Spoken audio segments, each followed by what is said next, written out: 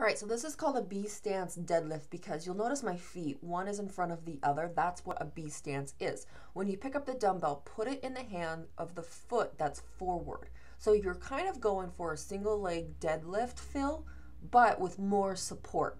And the band is around your knees because I want you to pull the band apart, really engaging the glutes. Back straight, hips back, legs bent. This is a deadlift, not a straight leg dead. You should be feeling this in your glutes.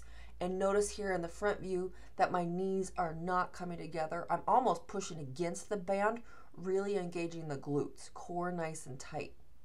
Because both feet are on the floor, unlike a single leg dead, you are going to feel it in both glutes, but primarily the side that the weight is on should really be contracting that muscle and squeezing, and that will be the side that you feel it the most.